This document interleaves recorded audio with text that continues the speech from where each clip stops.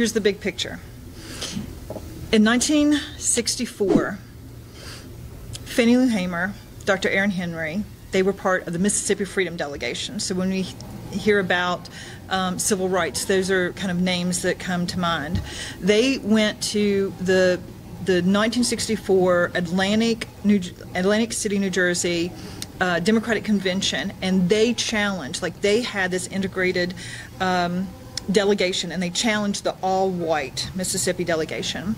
And Fannie Lou Hamer gave a famous speech in front of the Credentials Committee and basically told her story about trying to go register to vote and getting arrested, getting beaten almost to death just for trying to register to vote. And these are, you know, and you go, oh, okay, well, what does that have to do with the Democratic Party? That whole state was run by Democrats, you know, the Dixiecrats at that time. And so they were demanding an opportunity to participate in the party. So out of that convention came a resolution that they called upon a special equal rights committee or commission and they went around all over the country and they heard the stories about people trying to participate in the Democratic Party, trying to have a vote, trying to get candidates. I mean, all this, when you think about what does a party do, right? You know, that level of participation. And from that, they put together recommendations that the DNC did adopt, and they put these into a policy statement called the 6 basic elements of an open party. And this right here, this is the report of that of one of those committees, and it talks about, you know, all these are like really basic things, like if you're going to have a meeting, you got to let people know when the meeting is. You got to know where it's at. You got to give them some notice. You can't discriminate against people. You can't have an oath of loyalty. You have to have it at a time and a place. Like, I mean, that are reasonable, what people can attend. In 2000, either 18 or 19. I went to a meeting that I just hunted down and found out about it. And a state party meeting. State party meeting. They would not let me, well, it was Democratic. It was a Democratic group. I walked into this meeting and they asked me to leave. Another meeting, it was a committee meeting. They had it in somebody's hotel room at 10 o'clock at night. These are things that happened back in the 1960s that kept people out. They are still doing these things now. I don't think a lot of political change happens in a hotel room at 10 o'clock at night. That's not what usually goes on. There you go. Just saying. So at some point in the early 70s, they required the National Party, and this is all in the middle of the civil rights stuff, they required for these 6 basic elements to be that every state party include them in their party rules, right? So at some point, I've been able to uncover this. These are the bylaws of the Democratic Party, as far back as I have is 2007, and then they began striking things out. So you can kind of see at some point they had the 6 basic elements in here, but then they started, they cut them. So here they are. It would be A, B, 1, 2, 3, 4. All these were supposed to be these rules, right? They systematically started gutting. They were like almost word for word, and they began gutting them in 2007. Now, this big piece right here that says that the state party shall publicize and fully in such a manner as to assure notice to all interested parties a full description of the legal and practical procedures for the selection of Democratic Party officers and representatives on all levels. So not just the state party, but down on the county level. And then here, that the same thing, that they will fully publicize the legal and practical qualifications of officers, right? So this was gutted. Completely gutted. Guess when? Last year? 2 months after the 2016 state convention, where the Bernie Sanders delegates took over the state convention. So they basically bent the rules or disregarded the rules to neutralize you on unruly progressives. I can't prove it, but the Bernie Sanders people took over, because he was so popular, we had all the delegates, not all, but like the majority of the delegates, took over the state convention, passed a progressive, like one of the most progressive platforms in the nation. I was a delegate to the national convention, went to the national convention. I don't even know the meeting that this happened, and I was paying attention.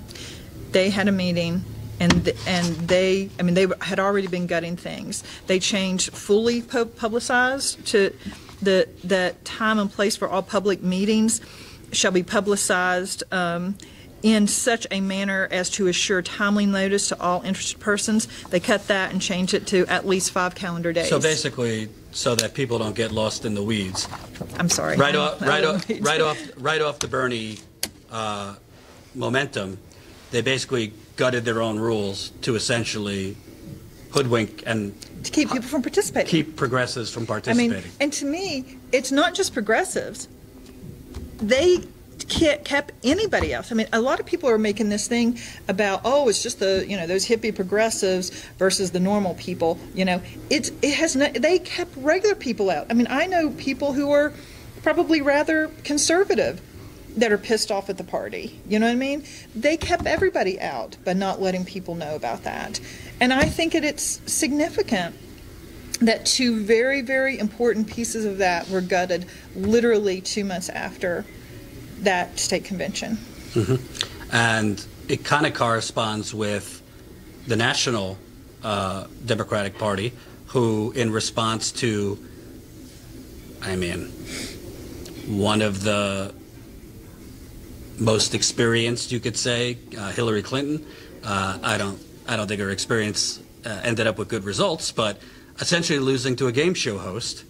And that lesson, instead of actually, maybe shifting some policies and shifting kind of more towards progressives, seeing that your candidate, who basically ran on the other guy's Lucifer, lost, they just moved further to the right after 2016 and basically made Russia the reason that the Democratic Party lost. So on the national level, on the state level, it looks like instead of actually responding to why they were losing, they just decided to cut out, whether it be progressives, minorities, other people, basically pretend that the political winds aren't shifting so that they could maintain power. Yes.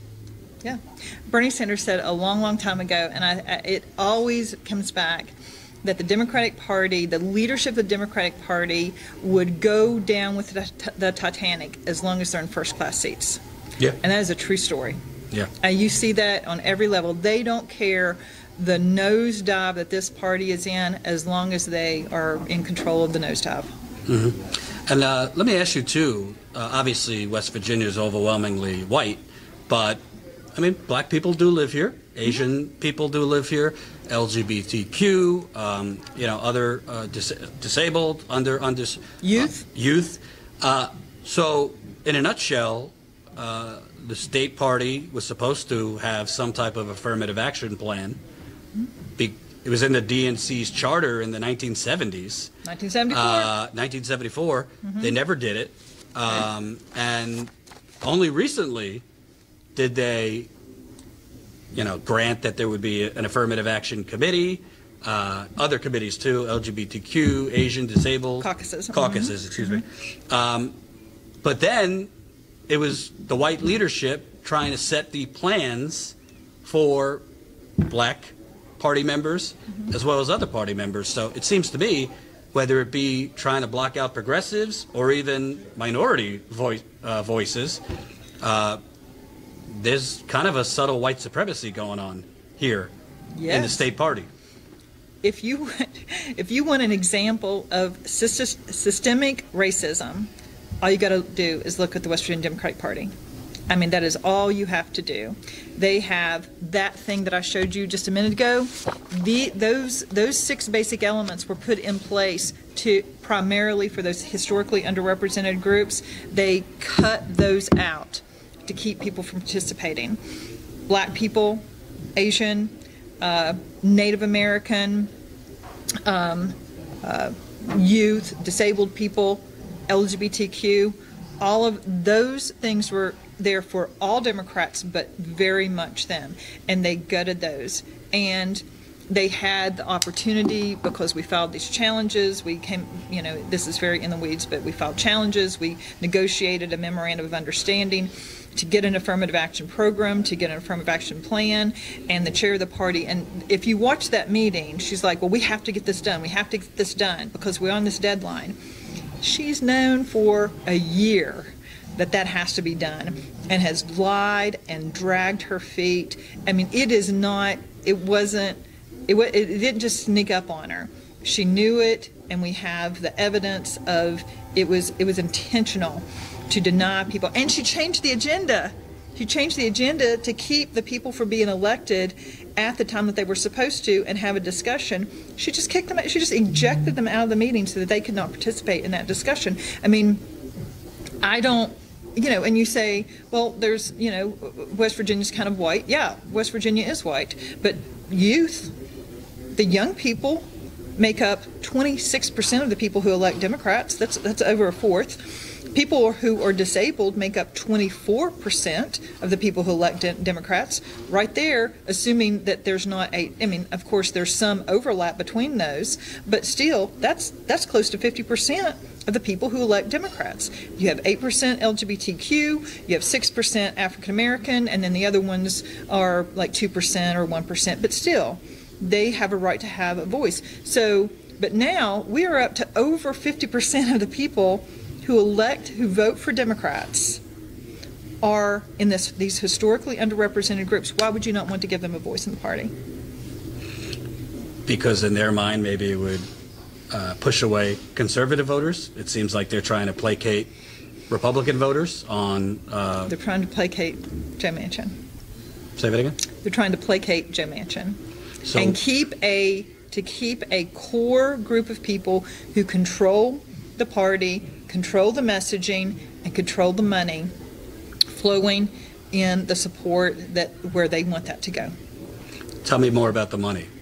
Where do they want the money to go? Well, I probably have it with me if I look, but I remember. Okay, you probably are familiar with coordinated campaigns.